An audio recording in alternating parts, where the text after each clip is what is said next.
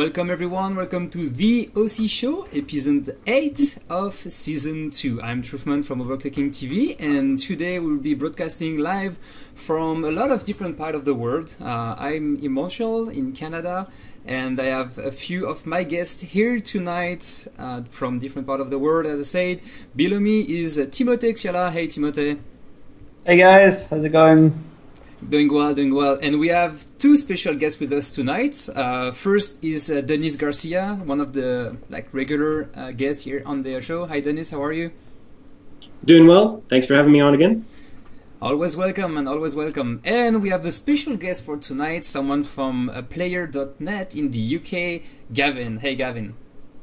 How's it going, Truth? Always fun. Actually, it's easier for me than for you, because for you it's I think 2:30 a.m. or something like this. Yeah, 2:30 in the morning. It's hardcore. Yeah, thank you so much for being with us. I know it's not very easy for you guys in Europe to catch up with the show live, because we have to do it either myself in Montreal and Timothée in Taiwan. We have 12-hour difference, and sadly 3 a.m. end up in Europe at that time. So thank you guys for being there. There's gonna be a lot of stuff we're gonna discuss tonight. We expect the show to last for 1 hour, maybe it's gonna be 1 hour 15 minutes. We have a lot of stuff to give away, especially one of these t-shirts. Actually not this one, because that's mine, but we have a proper one, the one that didn't sweat in it. And we also gonna announce how you guys can win the GTX, I think that was the 760 graphic cards. Oh, 960. Yeah, 960 graphic cards we have left from the Asus ROG camp in Germany last month, because we're in May now. So thank you guys. Timothée, can you just remind everyone that is new to the show what is the OC Show about? Sure. So the OC Show, basically with the episode you just saw before, airs every 2 weeks on our YouTube channel, and the point of this live stream is to have you guys participate to the show and ask us any questions you might have about the news of the last 2 weeks. So if you guys have any questions about the different topics as we go through, just don't hesitate to comment on the stream chat. Don't forget, we are always monitoring the live chat. We're 4 people, and we usually like to have some trolling going on, and first troll of the night will be AMD versus NVIDIA, one answer each. So Gavbon, AMD or NVIDIA? NVIDIA. Okay, I won't ask why, but that's it. Tim? Let's say NVIDIA as well. Denis? Same, NVIDIA. Okay, I will say AMD because I don't want to agree with you guys. So, potatoes. So that's gonna be the start of the fight. So Timothée, what are we gonna see tonight? Quite a few topics. So the first off will be basically just saying to you guys that we are back in our respective homes after a long trip in Europe. Then we're gonna talk about the MSI OC Academy, which was an event that took place in the UK. We're going to talk about new competitions at oc-esports. As you saw during the episode, there's quite a few new things coming up, especially from partners Asus and Gigabyte. And there's also some event coming up at Computex called the World Tour. And that's an event hosted by HDoibot. It's the 3rd stop right now. So this is going to be quite interesting as well. And I think with us we have Dennis that might be passing by as an overclocker and as a having fun guy at the event, so it's gonna be quite cool. And then we're gonna have something new, which is a debate, as you can see. And the debate for today will be debating about oc-esports. It's been 6 months we're in on the platform, so having your thoughts on it, the thoughts of the Dennis and Gavbon that are also overclocking and using the website for competitions, and see how we could improve things eventually in the future, or if it's totally trash and we should do something else. Well, I'm pretty sure that's not the right answer so far, so I have a lot of expectation for that. I was just poking the audience, just like Intel versus AMD or something like that. Good one. Before moving to the first topic, I want to let you guys introduce yourselves. So Dennis, we are your regular guest here, but can you introduce a little bit more what you're doing in life, and especially Hardware Asylum? Sure. I'm Dennis Garcia. I am the editor-in-chief of Hardware Asylum. It is an enthusiast-level hardware review website. We focus mostly on high-end motherboards, video cards, cooling, overclocking, that sort of stuff. We're kind of branching into full system builds, so I kind of partnered with CyberPower PC, so we do a lot with them, and hoping to continue. Although one thing, you guys have a podcast, right? Yeah, I do. I have a twice monthly podcast, amply named the Hardware Asylum Podcast. At the first of the month, we have the main show, and that's around 30 to 45 minutes long. That one focuses mostly on stuff that happens on the website. We also have the extras, and those are the raw and uncut versions of the podcast, and we kind of, anything goes in terms of subjects. Thanks. Thank you very much. Thank you always for being here with us. It's always a pleasure to have you as a guest, even if sometimes we call you like maybe 10-15 minutes before the show starts, but it's always like this that you do the best show. And the second guest for this special episode of the OC show is Gavbon, Gavin from UK. Hey man. How's it going? Always good, always good. Can you just present yourself a bit more, what you're doing, because that's the first time you're here in the OC show. Yeah, no problem. My name's Gavin Bonshot, and I'm the managing director / editor-in-chief of Player, www.player.net. We're a hardware / technology review site. We review a broad range of technological products. I mainly focus on computer hardware overclocking, but we've got a full team that deals with literally everything. So it's a bit of it's like an asylum as such. It's we also have a podcast as well. We do a YouTube live show every week, but it never seems to start on time, which is quite a pain in the backside. That's one of the running gag, that every time you do this kind of show, if you're alone it's easier, or if you're 2% at the same location it's very easy. You just set up everything and just go live when you're ready, and usually it's on time. Yeah. But when you need to have people on Skype like you guys do on player.net, it's always tricky, like the sound or something's not working, or someone have the microphone not working, or the camera is not working. I remember like the last episode I watched from you guys, your camera was not working at all, so you were just having your profile picture on Skype. My webcam was actually because I left my webcam because I was at the Overclock event in Cambridge, and I took my main webcam down so Dagmar or HiVisman could use it for the stream, and then obviously I left it and it's gone missing. And it's gone. It's gone. Disappear magic. Yeah. So thank you guys. Thank you guys for being here. Really appreciate that. We love doing that with Timothée. Timothée, I cue to you for the first topic. You did 23,000 kilometers. Yeah, I did 23,000 kilometers. YouTube, you did a little bit more. I don't know if you've done the calculation, but I haven't checked it, to be honest. Yeah. So the 3 weeks you spent in Europe were quite amazing. As much on the overclocking side than it was for food. I have to admit that we had so much food that it was just not acceptable. But yeah, so we went through 3 different events. We had first the HDBot World Tour, the Gamers Assembly in France. So that was the biggest LAN party. There was like 2,000 gamers, like something like 17,000 visitors. And I think there we teach like 100 people how to overclock. So it was pretty intense.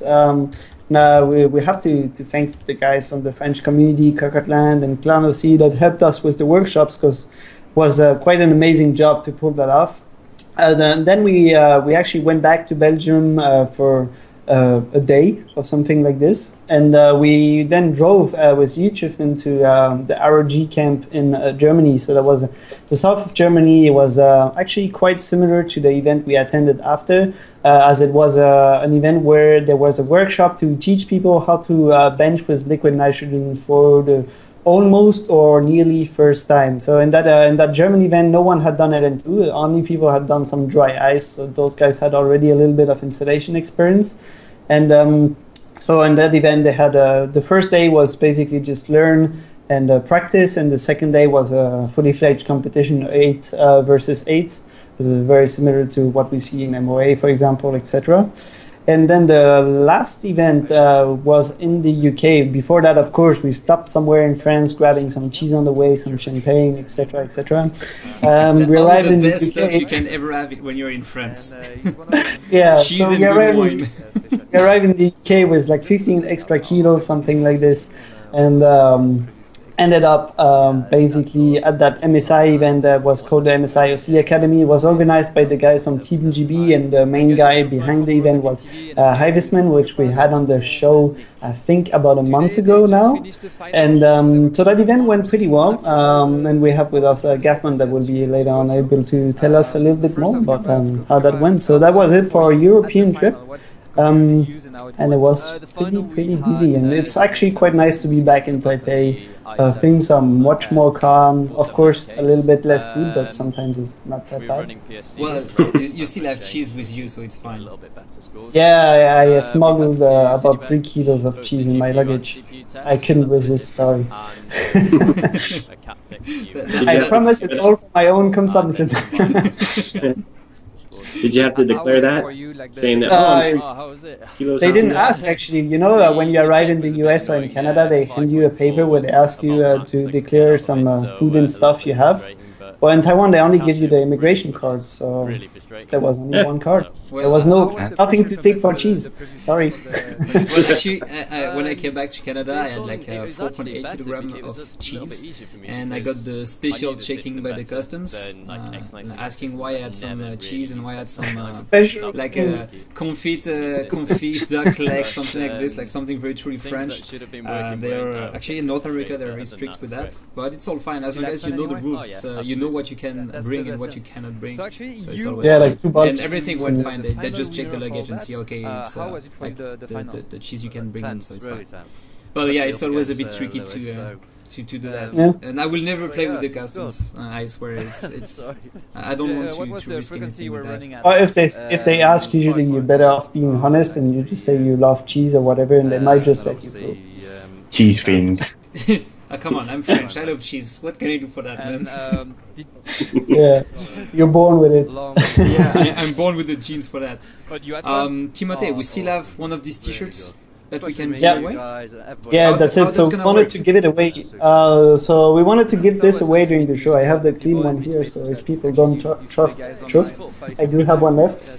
So that's the one I would give away. The size we have is M only, so if someone wins and is wearing XL, I would have to ask the guys that print the T-shirts, but I'd rather not. So if you guys can just slim down if you don't fit in this one, that would be great. So for the T-shirt, the way you can win it is very easy. We have the raffle on the chat, so the way you can win is !raffle and the correct answer right after that. With a space in between, of course. And the question to win the T-shirt would be how many events did Trouffman and myself attended when we were in Europe. So I'm not too sure if you guys paid attention, but I think I said it already 3 times or something. So you just have to count or pay attention. So once again, that's about it. If you want to participate, you have to type !raffle and the right answer. Correct. As I'm actually typing on the live chat right now. Yeah, and it's going to be running until the end of the show. And, at the end, we'll just draw the winner and let you know who won. So it's not that hard, I suppose. So if you guys want to participate, and Dennis and Gavbon, you guys cannot. Yeah. Have the right to do it. If there is people that wait for the special VJ we're gonna give away, we're gonna announce that at the end of the episodes and explaining how you have to do it. That's gonna be a video contest mainly. So yeah, that was a pretty epic April month, right? Perfect. Well, yeah, pretty epic. So first event we attended was the MSI OC Academy. Yeah, well, the last one actually, because we are not going to re-talk again about the World Tour, the ROG Camp, because we already did that in the previous live shows. But the MSI Academy is the only one we haven't talked about yet. And this one was taking place in the UK.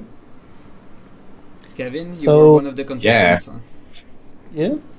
Yeah, I loved it. It was absolutely brilliant. It was just what the UK overclocking scene needed, really, because there's not really been.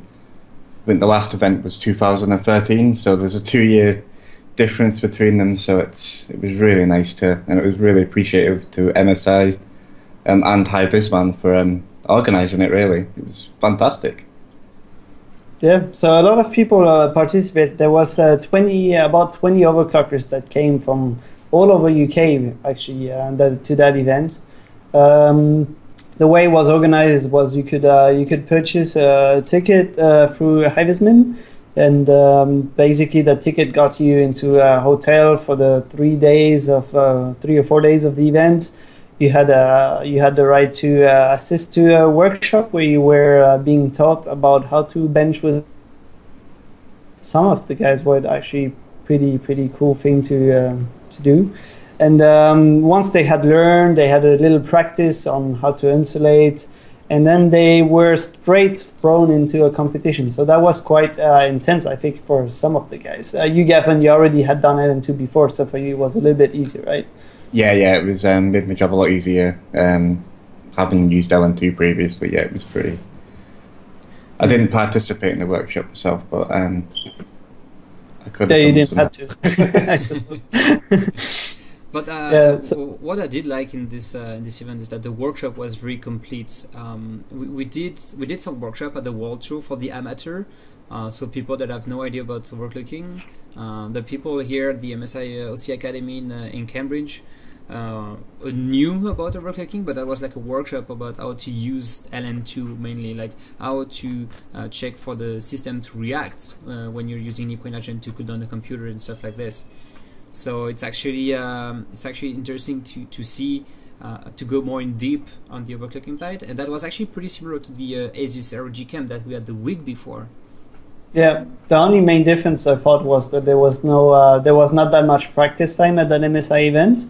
But besides that, I think it was very. The concept was kind of similar, and that's a concept I really like. I think that's the best way to get people started with LN2. You cannot just wake up in the morning and just buy a pod and do it. So if you have someone teaching or at least showing you the minimum about how it works is great. And even in the competition, I don't know for you, Gavin, but the guys that never had done LN2, there was always a few guys standing around and giving advices during the contest. So it was not like, oh yeah, you're my competitor, so I'm not gonna help you out. It was quite a friendly atmosphere. Yeah, it was a lot of camaraderie. It was a fantastic show. You had Roman and Ian benching separately on the other side of the room, but everyone else, obviously we didn't disturb them because they were pushing world records, but we were all having a laugh because it was in a pub as well, so that really helped. Yeah. Oh, we saw on the video you having a breakfast beer. Oh no.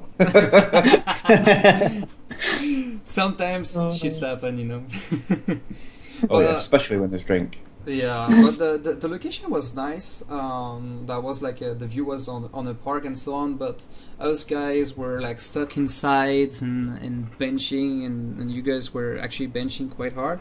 I love the way there was the 1 versus 1.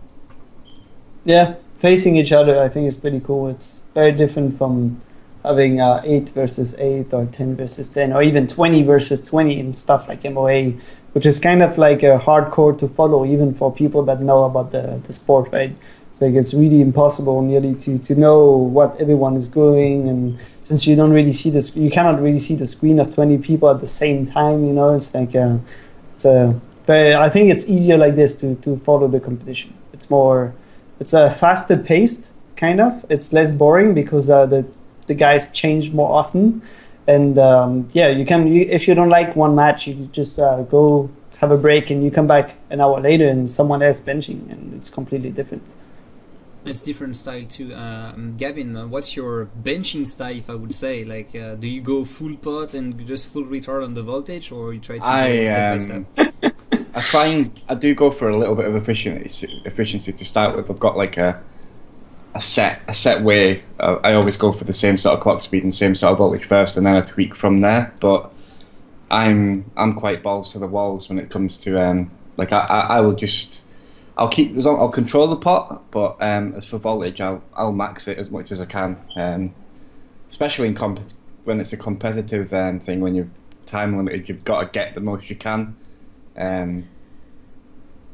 if you kill a hardware, then obviously it's not very good. But obviously within limits, yeah, I like to use high voltage because you know it's been cool. So that was fun to have like actually the 1 versus 1. I stick to it. I love it because you, even if you don't have the best score of the day, you can still compete and win against one of the guys that is actually in front of you. Yeah, especially if you have double elimination or something like that. Even if you're a loser from the first match, you still have a chance somehow. So somehow. Yeah, somehow. As you said, Gabon, there was actually Jan and Roman benching on the side. They were benching a 4-way Titan X modded SLI system. That was actually insane. They were benching like on Sunday, the second day, they were benching like non-stop just for that. I was doing a lot of noise. Yeah. we all had some ideas about the some special fan that doesn't get cold and doesn't make the noise when they get too cold and so on. But well, that was fun to have them like as a show off on the side. I would have loved to see them actually competing against some of you guys. Yeah, I'll be honest, I was really disappointed that especially Ian wasn't competing, because it would have been nice, you know, to test the skills against the #1 overclocker in the world. Yeah, initially I thought they were here for that actually. When I saw they were there for the lineup, I was like, oh, that's gonna be interesting. It's gonna be, you know, maybe the winner of the amateur or the beginner thing is going to be fighting against one of the pro guys in the finals or something. That would have been interesting.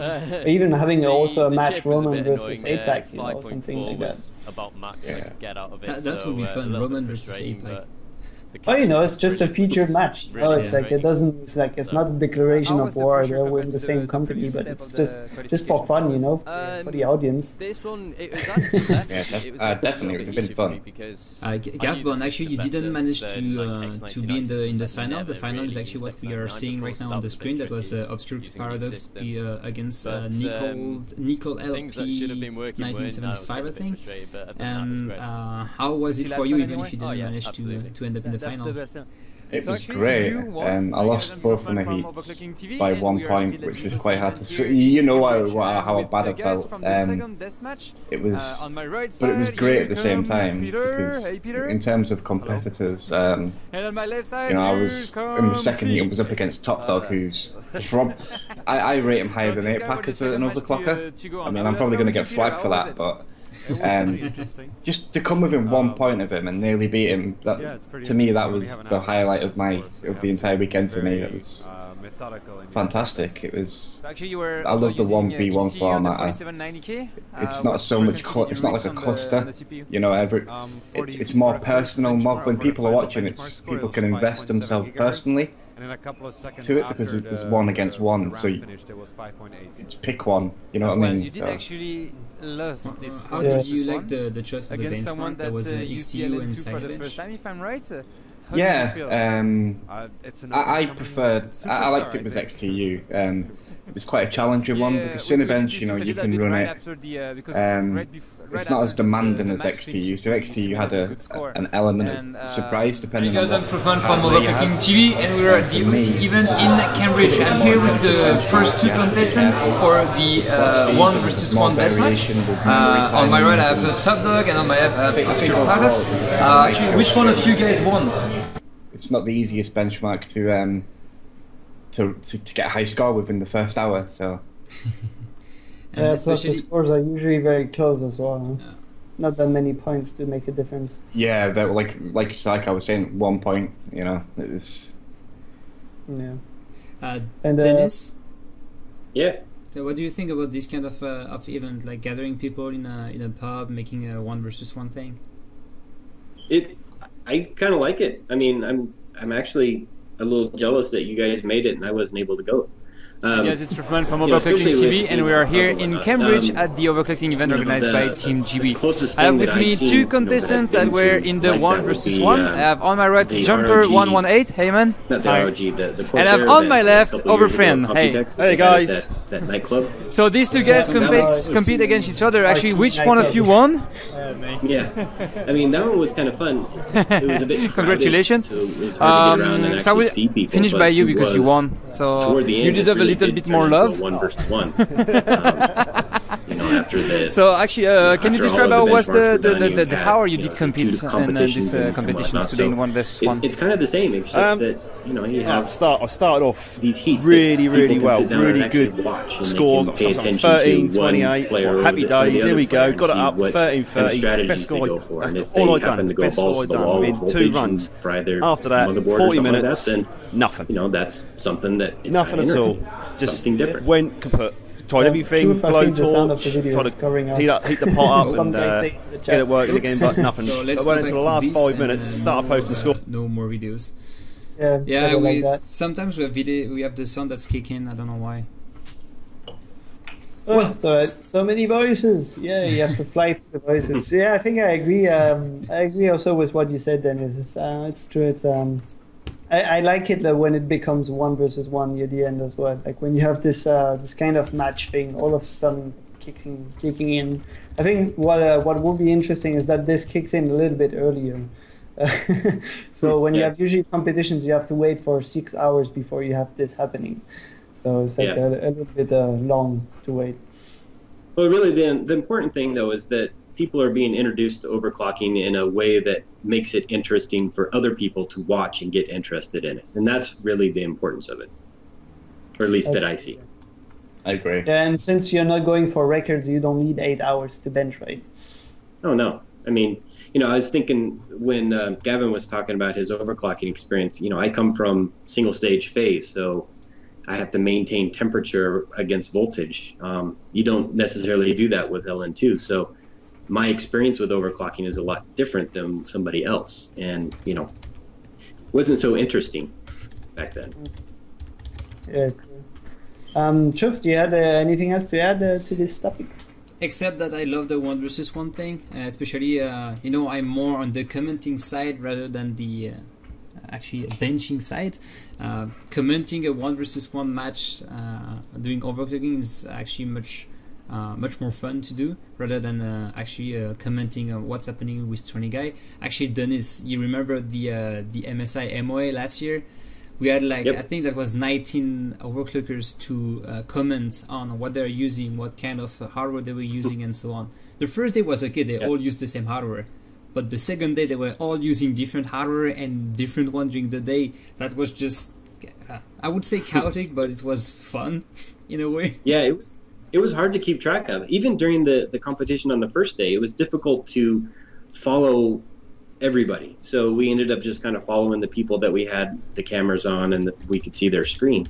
And then there was a lot of people that, did some really good stuff that we couldn't see. And that was the disappointing factor of it. But yeah, the second day, that was crazy. I mean, there was stuff everywhere. Yeah. So I had to get up and start walking around, talk to people. Yeah. We do actually have some comment from Sophos 1990. Do you guys remember one DreamHack that was the best 1 versus 1 in my opinion? Timothy, you were there, right? Yeah, the 1 versus 1 at DreamHack that was with Asus or MSI. It was in 2009, if I remember right. There was it was actually called the OC Showdown as well, if I'm not mistaken. And it was back at that time. It was you had SAMSA, SF3D. So you had the older generation of overclocker, which are they all retired now. But they're not all retired. But most of them don't really bench actively anymore. And so those the setup was so 1 versus 1 on some kind of stage. It was pretty cool because they had the massive screens on the side, so you can actually see the duplicate of the screens of the overclocker, which was pretty interesting for the crowd to follow. They had some little stairs thing where people could sit, as an audience to watch the games. And the way it was working, it was you had 15 minutes to pretty much set up, and then you had 30 minutes on one platform and 30 minutes on the other one. So so there was a switch at some point in the match, and that's why that was the way they were doing it, to have it as fair as possible with the hardware.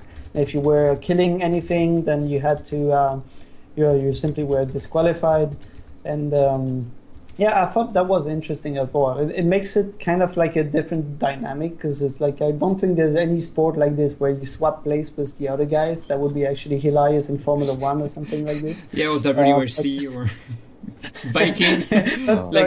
like the Tour de France, like, oh, you have to change your bike now. Be like Le Mans.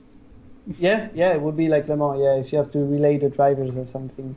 But that was interesting. It's true, like Sophos pointed out, that was an interesting 1 versus 1. It's true that since that time, until today we start to see a little bit more 1 versus 1, even in the amateur competition on the World Series. But I mean, besides that, we are not seeing that much of it. Like most of the companies that did, for example, the Gigabyte Go C or even MSI MOA, usually are everyone versus everyone, which makes competitions that are very, very long stretched. And the more overclockers you have, like Dennis, you said, the harder it is to actually follow what's going on, because there's just too many of them. And I think MOA is like, there's 1 score every 2 minutes. So, well, by the time you've talked about 1 score, there's already 2 others that came out. So yeah, it's really, really hard to see what's going on. Well, especially after 12 hours non-stop. Yeah, and you have no more voice. And you also have to consider that, the people don't move around too much, so there's not a lot of action to see unless you can see a screen or something like that. Yeah, there's no explosion or anything like that. We try with smoke, but it doesn't really help at some point. Yeah, and no pit stops, so you can't time it to see how fast they swap out a CPU pod or something like that. True. That might actually be a good challenge. Yeah, actually, talking about swapping at that MSI event, there were, I think at the beginning they had planned to swap the parts on the system and stuff, but they ended up having some unfortunate misdelivery by I think UPS or whoever that was that fucked up, and they didn't deliver the RAM for the competition on time, so it ended up they were limited in the amount of systems, so they could not do the swapping. So the guys were benching on already mounted, insulated, and semi-frozen systems. So, which I think made it a lot faster for the pace, but maybe at some point, sometimes it's nice to unmount, especially if the system has been benched for 3 or 4 hours. I think, I don't know, Gavbon, what you thought about that. Was it easier to have just already prepped system, or you would have to prefer mounting the whole thing yourself? Well, I had to, other than the installation, but obviously I think for the people that weren't as proficient and they haven't done it as much, I think it was a lot easier for them, if that makes sense. Some that are not as experienced with installation and mount. But I think that helped it, because obviously I think it was UPS that lost the... Yeah, I think so. Crate. I think it was about £10,000 worth of equipment in that crate. It was a huge thing. It was not a small box either, Yeah, no, it was ridiculous. But I think it helped some people. Obviously, it helped that some of us had some prep time. Because when I bench, I like to make. I don't like to bench on stuff that people have, especially people mount. So I like to mount it myself, so I know that it's. Maybe I'm just being too much of a perfectionist, but. Oh no, I think I see what you mean. Like knowing you put the contact right, and even like how you spread degrees, or just verifying that the probe is properly put in. Things like that. Yeah, if I do it personally, then there's no excuses. If someone else does it and it's not in properly, then that's time out of the competition for me to sort it. And so I think it's better to do it yourself, but I can see why it's easier for other people, and I appreciate that. I think it's great. I think it's brilliant. Well, I think we all love this kind of event, the 1 versus 1. I hope we're gonna see some of this kind of concept back at the World Tour Asia, Timothée. Yeah, well, we'll see how that works. What we can do for now, there's no plan to do really 1 versus 1, but it might just, like we said, turn into one eventually at some point. So we'll see if people want to do it. Maybe why not? Don't forget, guys. Should we remind people about the rough? Yeah, exactly. If you guys want to win one of these t-shirts, not this one, a proper clean one, the one that Timothy is having right now, you can just go on the Twitch live chat and type !raffle and the right answer to this question. How many events Xyala and myself attended during the European road trip in April? So how many overclocking events did we attend? And you enter that and you can win one of these t-shirts at the end of the show. So next topic, Timothy, what's the next one? New competition at oc-esports. Yeah, a lot of them actually. There's a lot of stuff going on right now. I don't know if it's just before Computex that everyone's waking up and oh yeah, we need to want to bench, or I think it's a bit of everything. You know, it's if you remember before we went to Europe, so February was a super intense month as well. Like there was a huge amount of competitions at that time, and it seems like May is going to be one of those months again. So you have because you have the traditional competitions now. You have the Rookie Rumble, you have the Novice Nidmo. So those are series organized by Stoibot on the oc-esports platform. But you also have the Challenger series, which is starting again. So that's the round 2 that is starting. And as you know, the Challenger series, you basically have divisions for different types of hardware, which makes it's interesting for guys that don't want to compete in rankings against some other guys, and also have a ranking that is seasonal based, so they can evaluate their performance actually right in this season instead of comparing to people that are benching since 15 years on the bot. So other competitions that we have are the Gigabyte X99 Champion Challenge, which is a competition that started on May 1st. So this one is basically open to every X99 motherboard by Gigabyte, so everyone that has an X99 board can participate. And you have different stages. Some are for 6 cores, some for 8 cores, and then you have an interestingly limited 3 stages for 3D, which are limited to GT730. If I'm not mistaken. So that's a very low-end graphic card. Yeah, it's a very low end. It's a low end graphic card. The advantage is that it's not that expensive. I haven't actually checked in the computer market here how much it costs, but it's something like that. If you don't have it, everyone can get it. Not like a I don't know. Yeah, you can get them online for about $60 US, or at the stores for $100 US. So it's still quite affordable, and I'm not too sure. I haven't seen anything regarding modding on this card, but I'm pretty sure we're going to see some things, because I doubt people are going to just run it like this. So far, I'm pretty sure there's going to be some weird modifications going on. So far in the 6th stage, there's one closing in 4 days. They have to run XTU at 4 gigahertz. Yeah, the stage is finishing earlier, so guys that participate, pay attention to the deadlines. Don't miss a deadline. It's always a pity if you actually miss one. Dennis, you plan to participate in this one? Because I remember you've been a fan of Gigabyte competitions in the past. I am a fan of Gigabyte competitions, and I seem to always win something. Not the big prize, though, unfortunately. Well, giveaways, right? The lucky draws. Yeah, I need to try. The problem is, May is a very busy month for me. I have a lot of reviews to push out right before Computex, and so I'm pretty much in Computex mode right now, a month before it happens. But there is a team member on Team Ninja Lane that is competing, and I'm not sure what he's done, but I think he's just done like 1 or 2 stages or something like that. I need to check it. Good luck to him, man. Yeah. Actually, that's funny to see that the first stage is XU at 4 gigahertz, so everyone is just using all-in-one cooling, and no one is using NN2. Yeah, there's no need. Actually, there's even a lucky draw for the 3 drawn around the 3 worst ranked guys, I think. So if I remember right from the rules. So that's, I mean, everyone can try. You don't need to necessarily run your whole X99 system on the code to eventually win something. That would be fun. What are the other competitions that we have? So other competitions that we have the ASUS OC Showdown. ROG OC Showdown? ROG OC Showdown. 2. Round two. So we had the round one earlier this year. Round two. So talking about the extreme one, because there's also the Formula one, which is for more air cooling and water cooling. So the extreme one is started. I think it's already started, and it's going to run for a few more weeks now.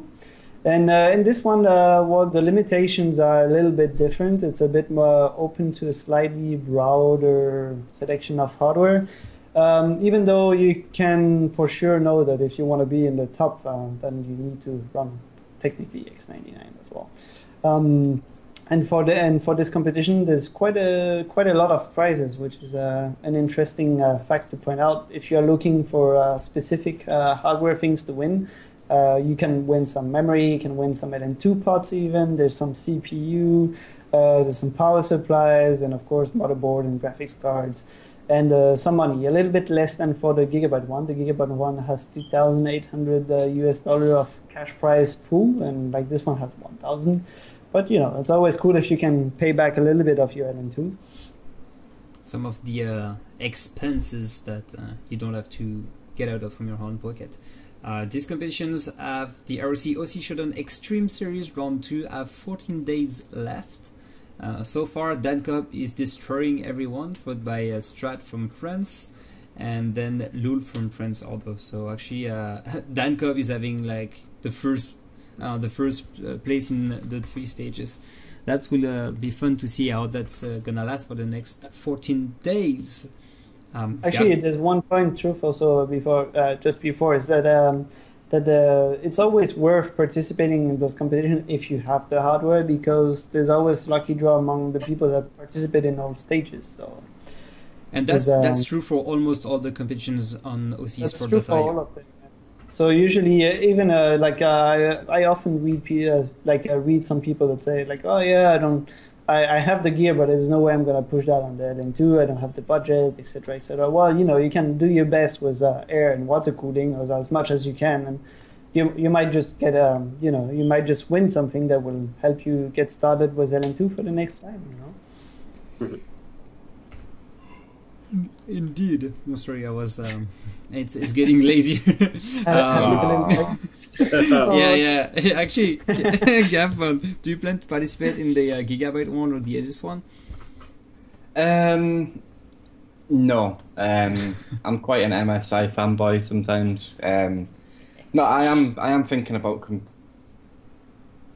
Just need to go and acquire myself a motherboard, and I'm ready to go. Really, I might have to do some more binning on the chips, but who knows? It'll be to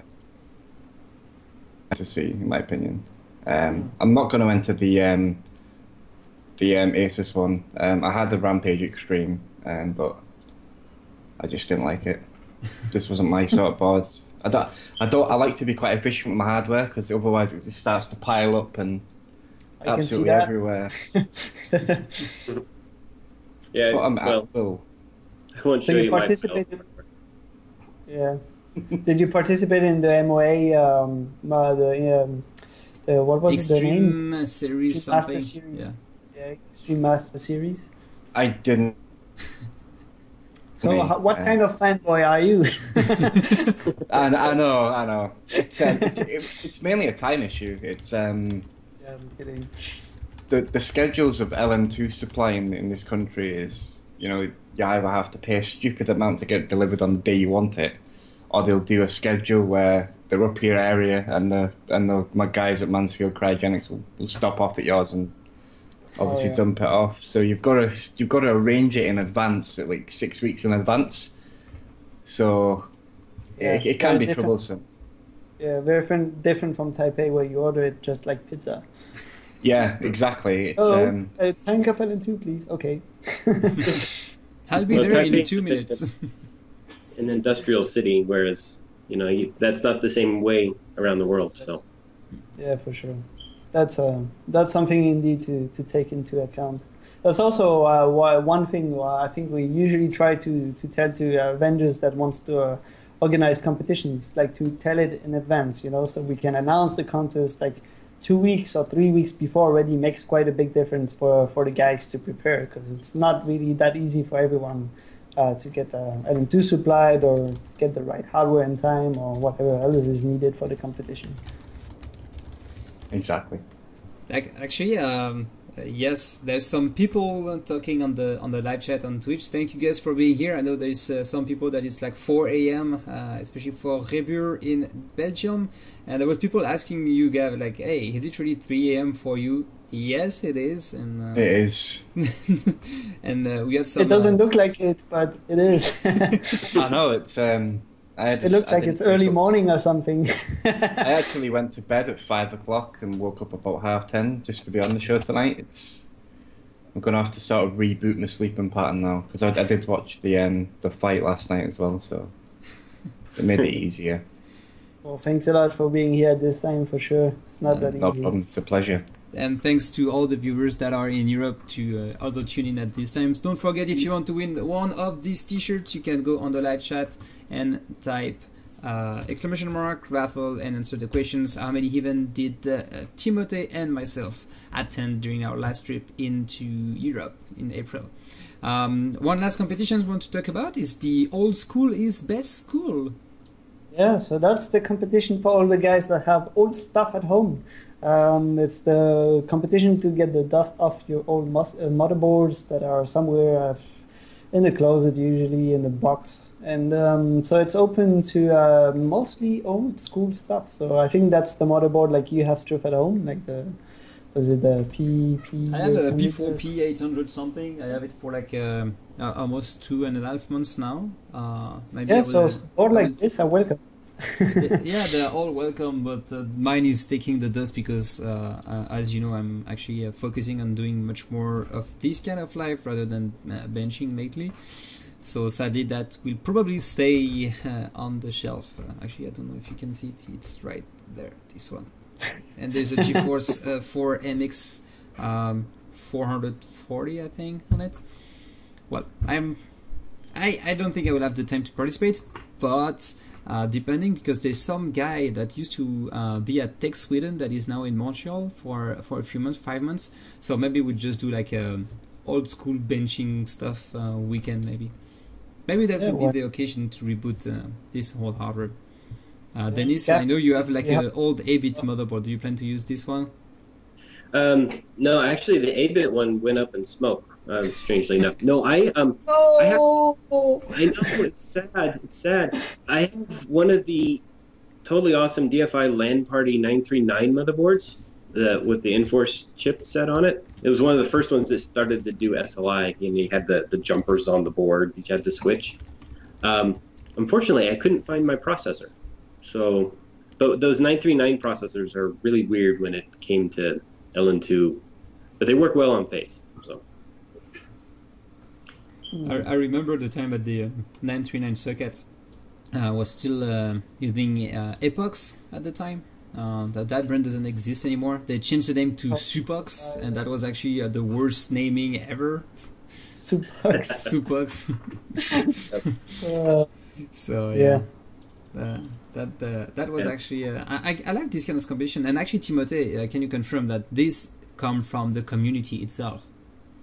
Yeah, actually, it's so some guys on the forum started a thread like, hey, it would be cool, you know, back in the days there was those competitions for all the hardware already, you know, and it would be cool to have them back. And so I think it just started like this, and then I think Massman just went in and say, hey, you know, if you want to do it, no problem, just make a plan, you know. You have to have a plan with stages and everything, and then we just put it up, and as simple as that. So some of the guys organize themselves.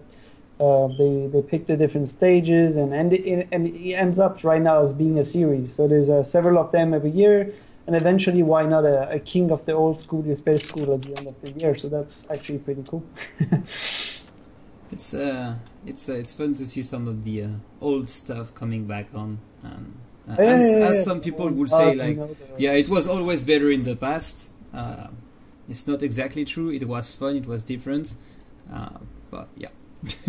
And maybe Kingpin is seeing an increase in the order of his chipset pots.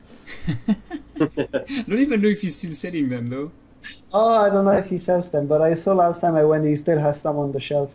There's one or two just like this, just for the selection. for the posterity and the records and everything.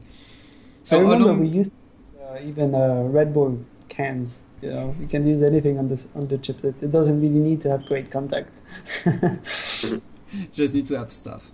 Beside all the competitions from the community and the partners like the Gigabyte, the SS1, good to remind that all the novice that they still have the novice nibbles. They still have 33 days to compete.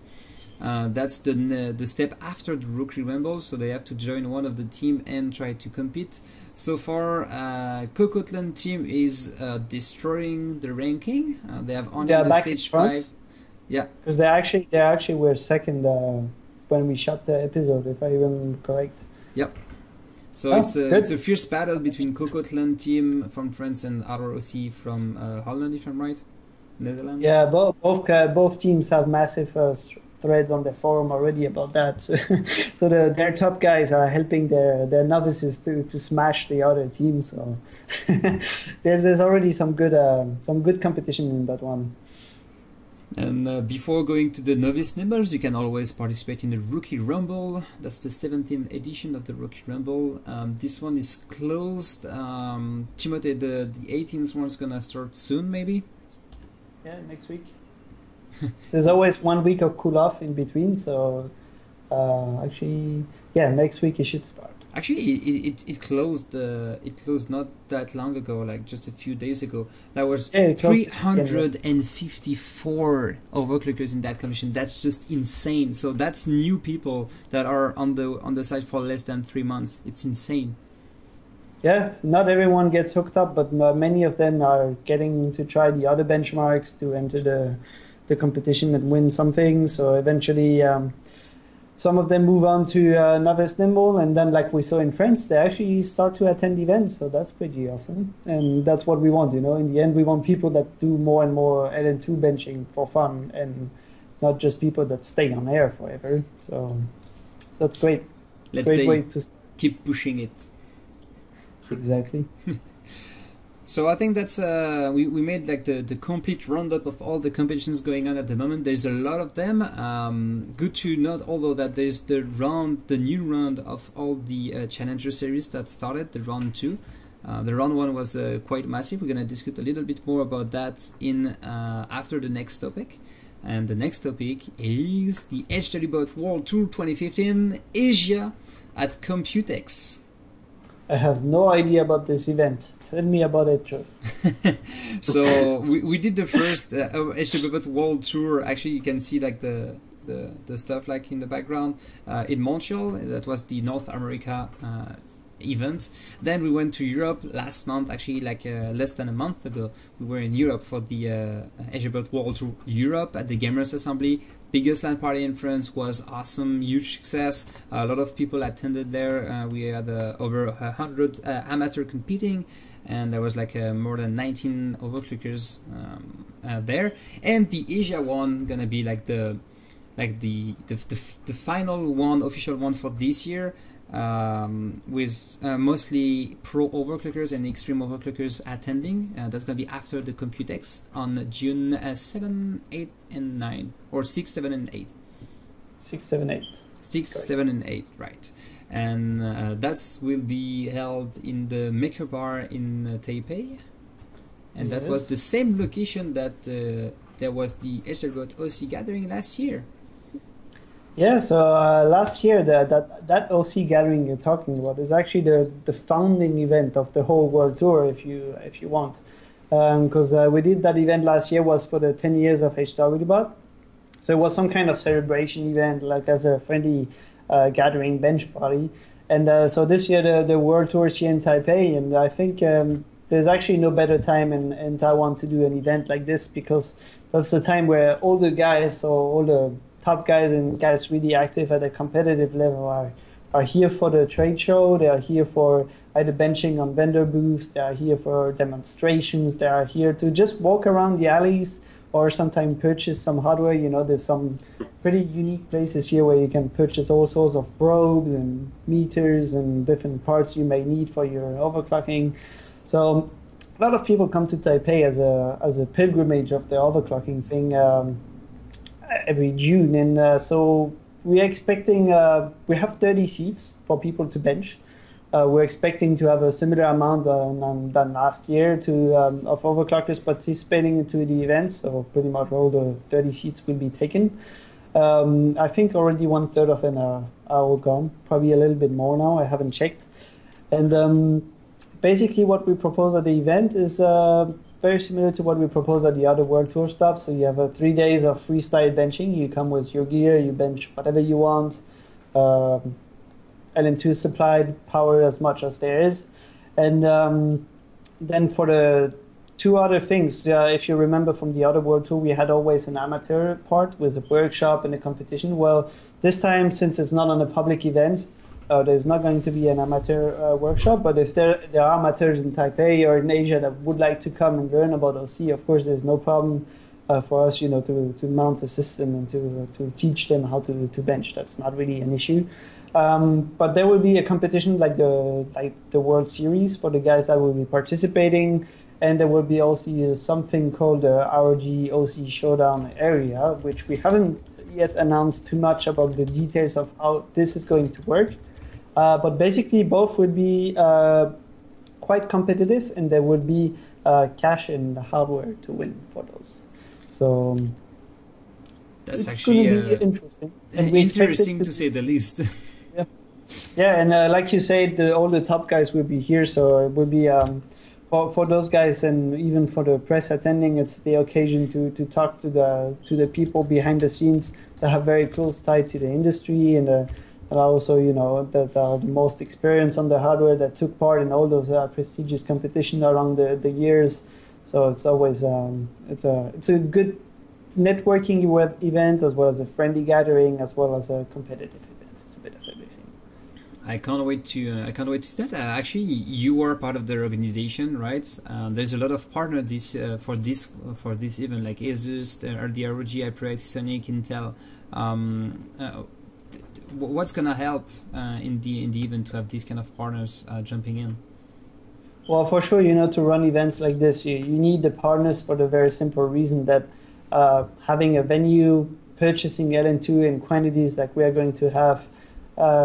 Arranging extra power, we need an extra diesel generator that is going to provide 220 volts here in Taipei because it's only 110 here, and the venue is quite limited in the amps. I remember last year we had some hot cables, so we don't want this year. So we're gonna have a generator set up to provide up to, I think, 75 kilowatts of power.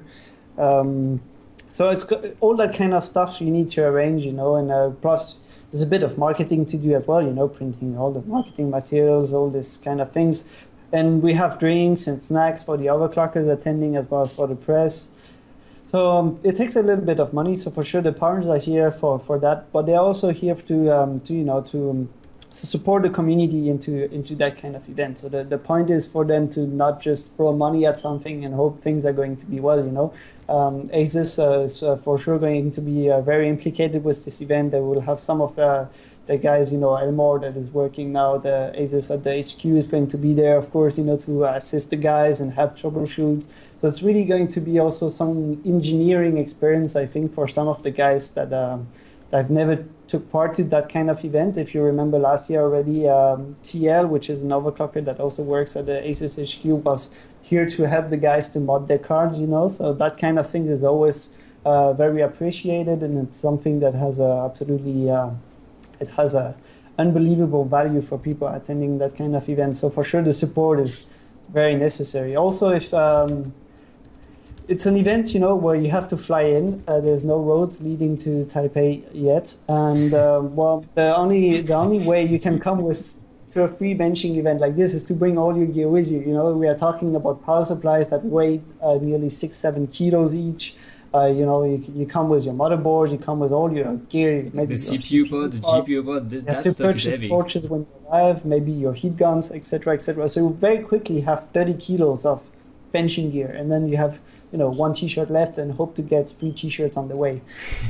So it's like so without the sponsors, it would be really hard also as well to be able to provide on loan hardware for the participants.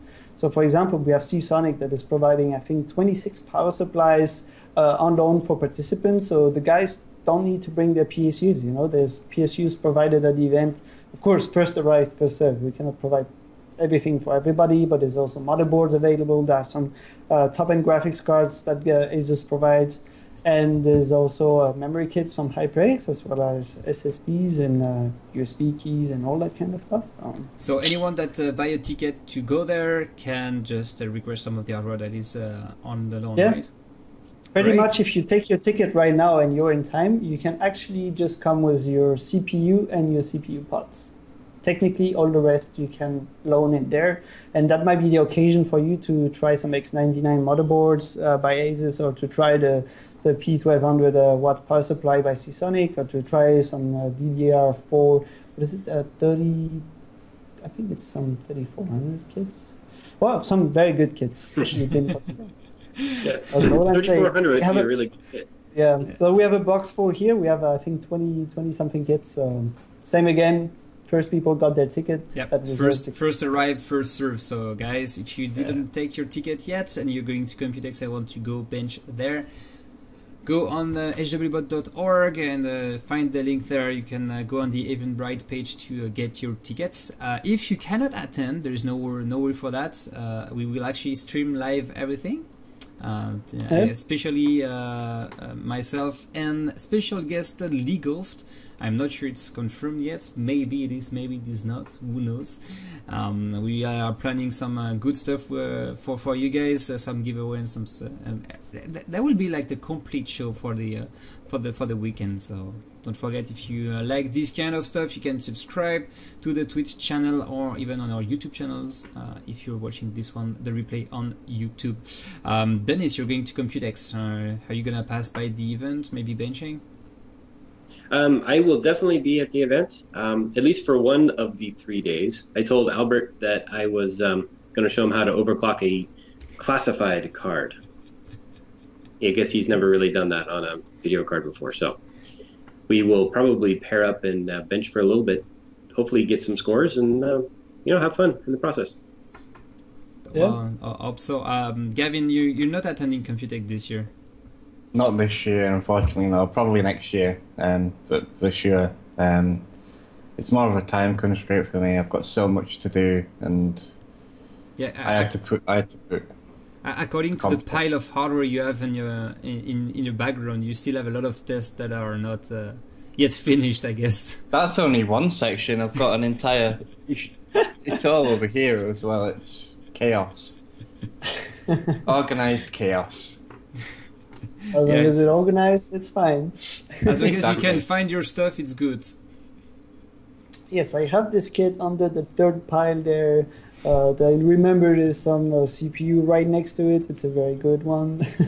Exactly. I mean, I've got CPUs all over the desk and memory and. Yes. Well, too bad you cannot attend the HWBot World Tour Asia at Computex this year. But what do you think if there's like the one in UK maybe?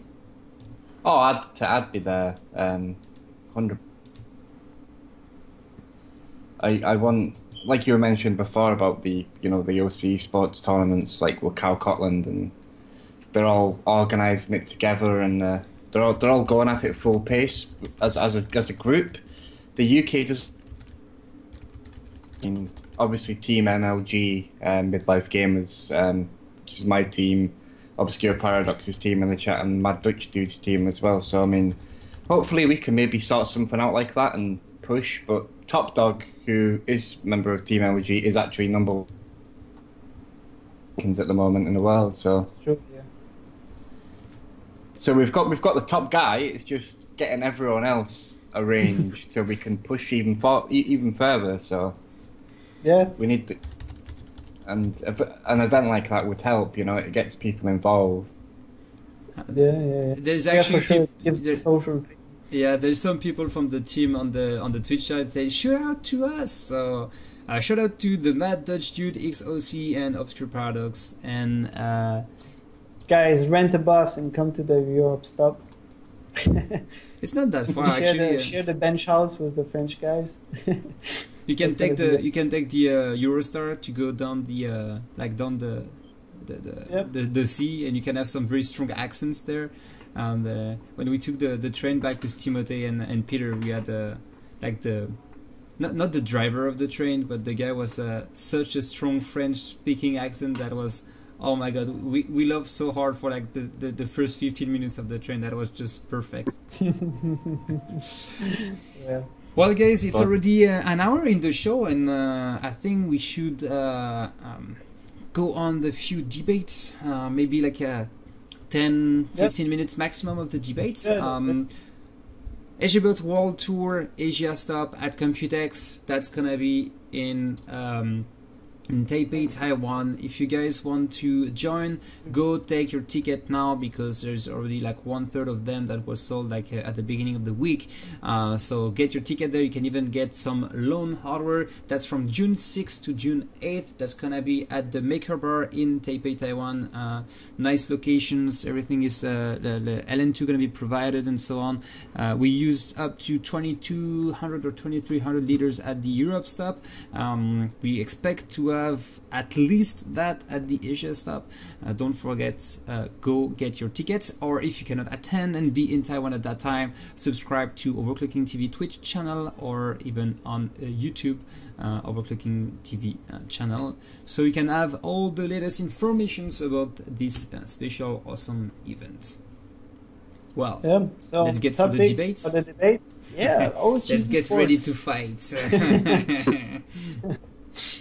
So yeah, oc-esports, that's the platform for the competitive overclocking. So yeah, the point of the debate first is for having you guys on the chat, and also guests here, Dennis and Gavbon, to basically tell us just to debate about any topic. So today is oc-esports, tomorrow it might be Titan X, etc., etc. We can just pick any topics we want. Well, it can be, of course, constructive critique, right? The point is not to make drama out of air, because we all can be very good with that. So point is, if you guys have something to say about the oc-esports website, what you think about it, if you're using it very often, what would you like to see more, or something changed, or something fine-tuned, or the worst bug that you still wait to be fixed on the site, things like this. That's the moment to say it, and if you have a better solution, just propose it. Truff, you've been using the site for streaming mainly, or following competitions.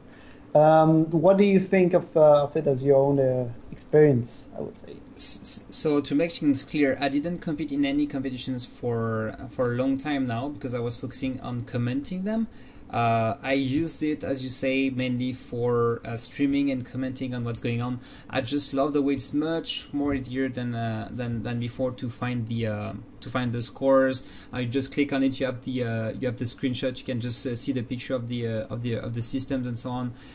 I love the way that it's actually a usable design. A good design to use for the live stream, and I do expect that in the next few weeks, and especially for the AsiaBuild World Tour in Asia, we'll be able to have some special stuff to be shown on the screen. And yeah, I love the way you can just look at it and just find the new competitions. I like the design too. I know I was myself first, I was not a big fan of the design at first.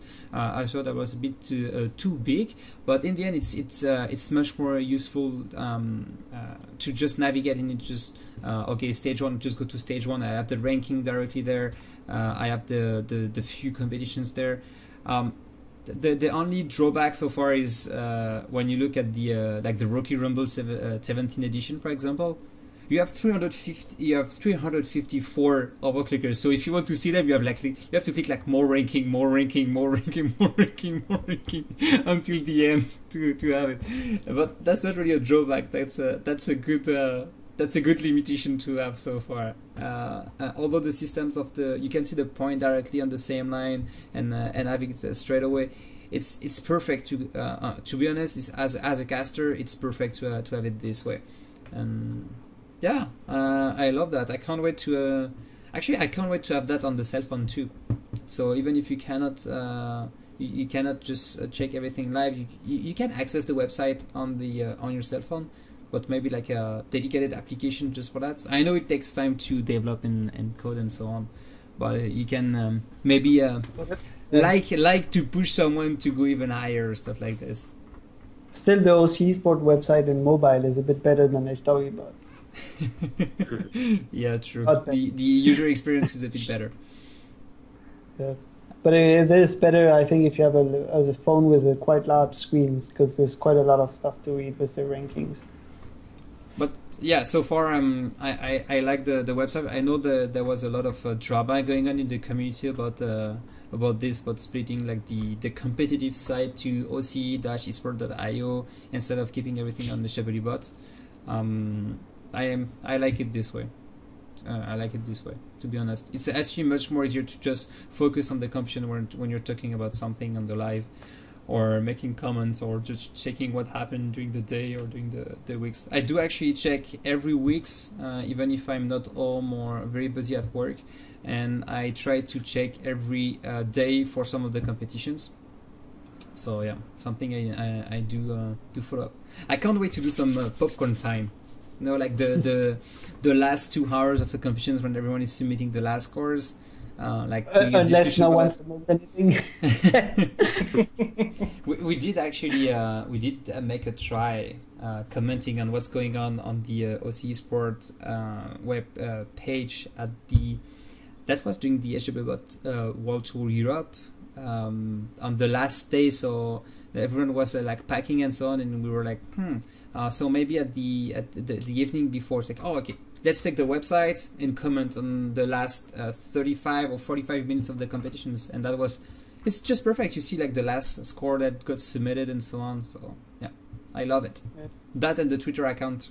So actually that's the same thing. Like if you see it on the oc-esport, you can see it on the I think it's HWBot, no, oc-esport score, or HWBot oc-esport Twitter handle. So you can have all the scores updated in any competitions. Dennis, do you use it as a competitors, or as actually same as me, as following the competitions going on? A little of both. I haven't competed in a competition on oc-esports since the launch of the website, but I've tried to use it. You know, early on, as you mentioned, it was a little difficult to get around. It's kind of hard to find some things.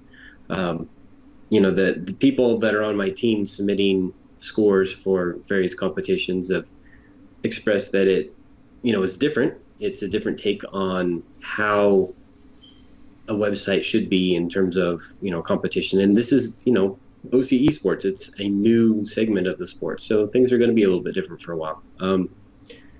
But to your point, you know, during the MSI MOA, we were clicking through and pulling up scores and screenshots, and was able to see exactly what made a score. So from that aspect, it is actually really good. It's a lot better than it was on HardwareBot, where you'd have to drill down a bit to get to the actual screenshot and find out what made the points and whatnot. But all the information is there. It's just kind of broken up a little bit differently. Yeah, actually, when we used that for the MOA, that was still in beta. That was still not officially launched. We're still using it in a preview state. The website launched like during CES this year, so early January, and since then there was like a lot of bug fix and evolutions and suggestions on how you can improve that. I know that there's a lot of stuff in the backend at the HWBot thing, Timothée. And I'm pretty sure that there's some new stuff coming pretty soon. There is. Before I say my part, Gavbon, you use the site for competition, or how do you use it? A bit of both. I like what we're doing. See if we're going to see the next rising star in overclocking. You know, a lot of the old guard, as you mentioned earlier in the stream, you know, they're sort of retiring. They're sort of just they're not submitting anything, and so it's given other people a chance to jump into their footsteps, if that makes sense. I am currently competing. It's just finding the time to compete, really. I mean, I'm getting to that point now where I can bench more frequently, so I'm getting into a rhythm now where I'll do work, then kids, bench, and it's sort of hard to find the time. But I love the platform. In all honesty, it's fantastic. Much better now. The layout's much better. As someone mentioned earlier, you know, there's a few things that need to be ironed out in it. Yeah. I think this in the past couple of years, I think this is the best thing for overclocking as a whole that's ever happened. That's my opinion. It's allowing it to branch. It's allowing what's in fact, in terms of hobby, to branch out like gaming was. You know, gaming esports is huge. It's massive. It's, you know, it's a multi-million-dollar industry. And overclocking might not be the same to some people, but I think with the right market and the right push and stuff like this, the community getting together, I think it will be good. That's my take. Yeah. Yeah, well, I think the feature for me that I prefer is the schedule. And I use a lot the front page thing where you can scroll through the content. Even though I have to admit the scrolling is still not perfect. It's a little bit, sometimes you click, you have to still re-scroll down so you can click to actually open the competition. So I guess those are probably graphic things that can be eventually solved in the near future. I use a lot the schedule to find old stuff. What would be great, I think, would be to be able to load in the old competition. And I was thinking actually the other day, there's so many of them that I end up using a lot of, you know, Control F and typing the competition on the schedule so I can find it. Because, you know, all the colors, yeah, sometimes it's a little bit confusing because the colors are not exactly the same than you would give to a specific brand, you know, or something like that. So I guess having a search function on that would be cool. So you could search for past competitions. That might be a cool thing to have eventually at some point. And yeah, I guess like you say, true, for forecasting is pretty cool because you can quickly get to the results. I think I had a chat with Sophos, that works at Gigabyte, about one thing which you could do before. For instance, on the HWBot side, you could quickly, you know, you had your competition page and could quickly swap from stage 1, stage 2, stage 3 without leaving the page. You know, it was just switching the ranking very quick, and that is something that takes a little bit longer right now on the oc-esports because you still have to scroll back up and select the stage, and it reloads the whole page with the new stage ranking. I guess if that could be, I don't know, designed somehow else, so that stage selection button would be near the top of the ranking somewhere. I don't know, graphically, maybe the graphic designer might have to explore different options for that, but that would be actually quite cool because even for you, Trouffman, doing the casting, for instance, you could quickly switch, you know, from the rankings of all the different stages very quickly. Yeah. Without having to reload all the page, you know, like, and or that could be something up. the site, yeah, and it could be something the site could be caching in the backgrounds or all the time, so there's no loading time, you know. But all that is user experience, basically, you know.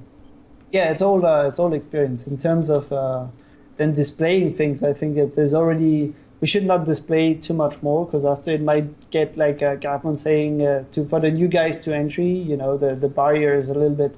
It's quite lower on the oc-esports, and it makes it easier for people to probably understand, you know, oh, it's a competition, those are the rankings, and that's it. If you go to HWBot, you have millions of things written everywhere, and it might be a little bit harder to understand sometimes where things are supposed to go. Yeah. Well, HWBot.org is more like the news part. Oh, I think we kind of lost them for a second. The HWBot.org is more like the database, Yeah. part where you can have like all the details and so on. But on the oc-esports website, it's actually a bit more easier to find out where the competition are. There was obscure products on the live chat that says Challenger Series is a great idea and it seems to be a success. Allows anyone to compete no matter what their budget is. Actually, I do agree with that. I love the division thing. You have Division 1 for like the more high-end to the cell phone and very old stuff. Actually, Two Sheep is one of the guy that won the Division 1. Is one of the French guy from the Cocotland team. He's actually 7th in France, but he won the first round of this Road to Pro Division 1 Challenger Series. So it's actually good to to see some of the guys, some people from Sweden, Team MLG, one of the guys from say that Team MLG in the UK too. We have some people from Romania. We have some people from the US. We have a Rush party that was competing on the very old hardware, and that was fun because that guy was at the HWBot World Tour North America, and he actually did won the round 1 of the Division 7. And Division 7 is you have to use the old stuff like the LGA 775, GTX 200 series, like AG 3000 series, and so on. And it was fun to see the guys going on. Don't forget, guys, if you want to have more details about all that, you can go to oc-esports.io, and you have all the details on there. There was a question from Obscure Product that says, hey, can you tell PJ Massman to add the Team Cup to the schedule? I need to know when it's on. I said it is on. No, it's not the Team Cup that is on. It's not the Country Cup. Yet. Yeah, but if you go to the schedule, you can see right. Oh, I need to change the screen here. If you go to the schedule, you can go to like the year 2015, and you have the Country Cup. The Team Cup is not yet announced, so yeah, it's not showing up on the schedule yet. I was mistaking like Team Cup and Country Cup. Always mistaking these two ones. But well. Yeah, I had one question, Dennis. What would be your mostly needed feature for the oc-esports site? Something that is totally missing, for instance. Something that's totally missing. You know, I'm not sure I could actually accurately say that, because like I mentioned before, everything is available on there. It's just a matter of finding it.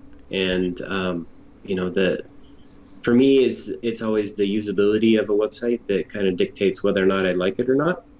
And I find that I'm doing a lot of clicking on a new oc-esports website, but once you find where you need to go, it's not so bad.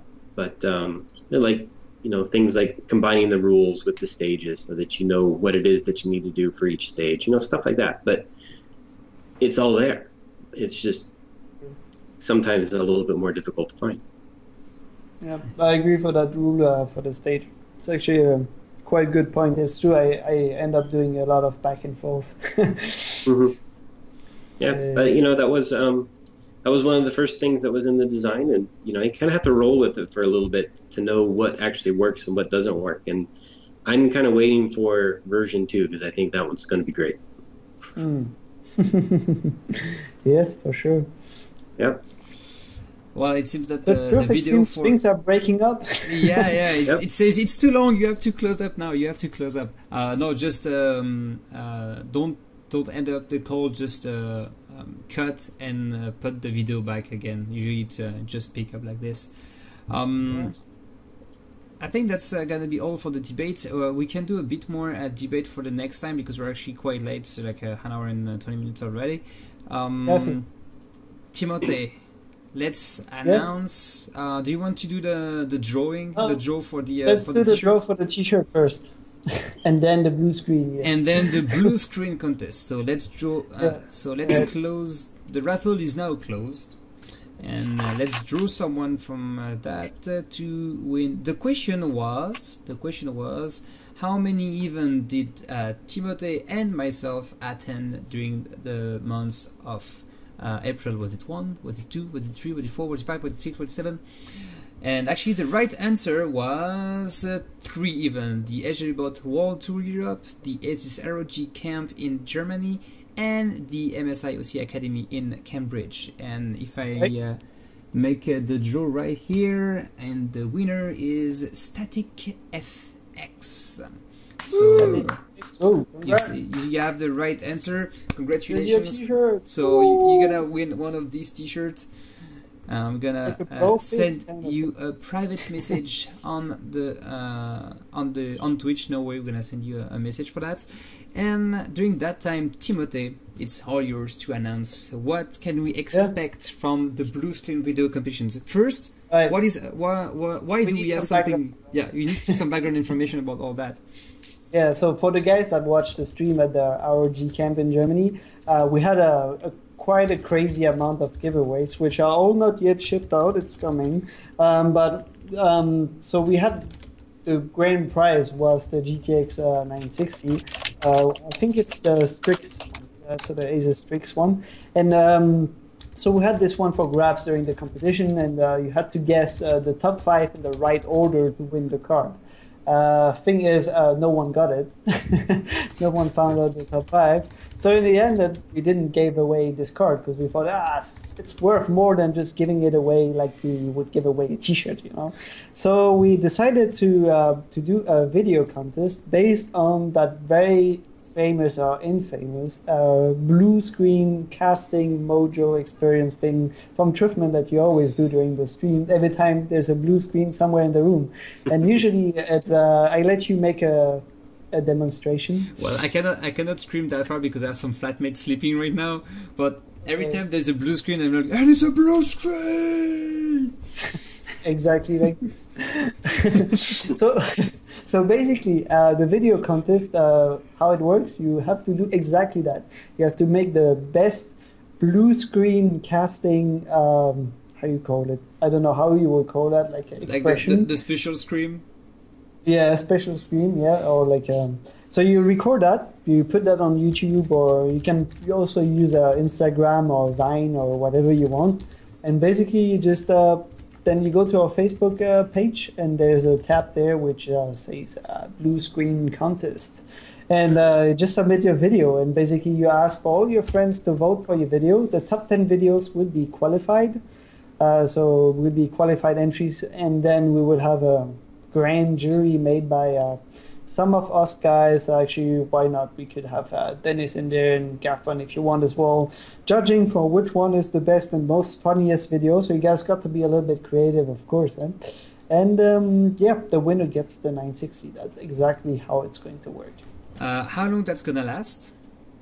So the contest is running for about 2 weeks. I'm not sure if we make it 3 weeks. I haven't really decided on that, but for sure 2 weeks right now. So which leaves you plenty of time to do a video and share it and get people to vote for it. So the voting is done through the contest interface. So that's where you're gonna have to do the voting for it. So don't forget, guys, if you want to participate in the contest, you have to be a fan of OverClocking-TV on Facebook, as well as following us on here on the twitch.tv. That's to make sure that you actually get the idea behind the blue screen things. And that you will hear next time we say it as well. So you can compare yours to ours. Actually, maybe we can make a compilation after of all the blue screens. I hope to do so, and I hope to actually reuse that for some of the lives. So you can reuse them whenever you want. So yeah, that's the idea of the contest. I hope you guys are going to have some fun with it. And if you have any questions about it, just drop us a message anywhere. I do actually have one question. Can someone make multiple submissions? So technically it's only one submission per email address. So you could technically make several submissions. I mean, like, you might be creative and have 4 or 5 different possible videos. You know, it's fine. You might just be diluting your own voting. But if you make a second take that is so much more funnier than the previous ones, then it might be worth resharing it again. I think I will make one just for fun. Because I will disqualify myself straight away, but I want to at least participate in my own. As an example. As the example, yeah. You can do the video. You can post the video either on YouTube, Instagram, or Vine. So you just feel free to submit there. If you want to follow us on YouTube, it's youtube.com/overclocking-TV, as well on Instagram.com/overclocking-TV. We don't have Vine, but maybe we can create an account there for the sake of making sure everything is complete and everything can conquer the world about the blue screen. So don't forget, guys, be creative. The goal is to have fun. Well, thank you, Timothy, for setting that up. I think it's time to wrap up the show of today. Congratulations to Static FX that won the Hardware Terminator t-shirt in memory of our friends Turikan that passed away last year. And we hope that you guys love this show. That was a bit longer than we expect. We had like 30 minutes more than what we supposed to have, but that was a lot of fun with the two guests we had tonight. Dennis Garcia from Hardware Asylum, thank you very much for being here. Always appreciate that. As well thanks for having me. Awesome. As well as Gavbon from UK at player.net. So if you want to see these guys, you can go see Dennis at hardware-asylum.com, if I'm right. Yes, hardwareasylum.com. Yeah, that flaming guy. And if you want to see Gavbon in the bottom of the screen, you can go to player.net. But how do you write player? It's player with a 3 instead of an A. So don't forget, guys, you can meet there, and they are doing overclocking. They have podcasts, they have videos live on Twitch. Don't forget to check them out. If you want to find us on Twitch, you can go twitch.tv/OverClocking-TV, on YouTube, as I say, for youtube.com/OverClocking-TV, and pretty much everything /OverClocking-TV in one word, you're gonna find us.